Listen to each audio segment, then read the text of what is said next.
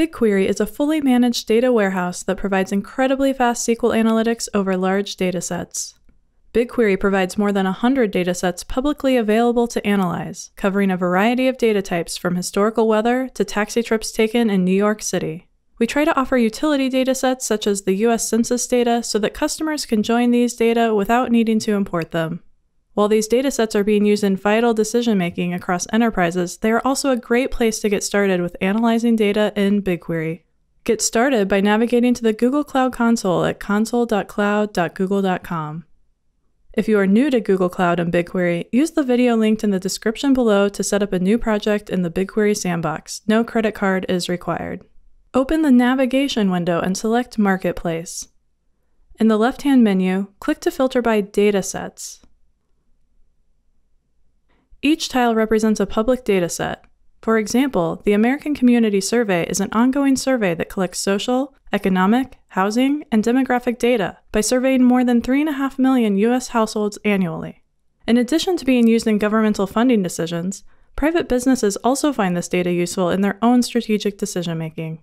Clicking on the tile will provide you more detail on the dataset, including a description of the dataset, sample queries, and metadata showing information such as when the dataset was last updated, and if there's a regular update frequency. To access the dataset, click the View Dataset button. This opens a new console window and brings you to the dataset in the BigQuery web UI. You can see each of the tables available within the dataset. In fact, you can scroll through the other public datasets in the program here as well.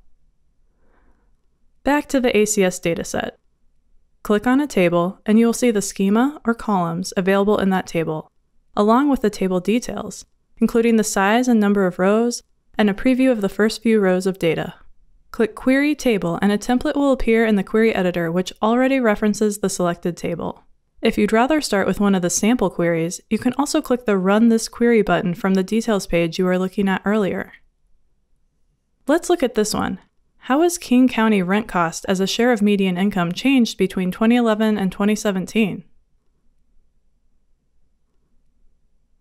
In the query editor, click Run,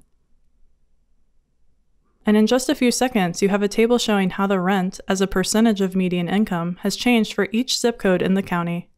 Looking to analyze data without Writing Sql? Just highlight the table you wish to analyze in the left-hand nav,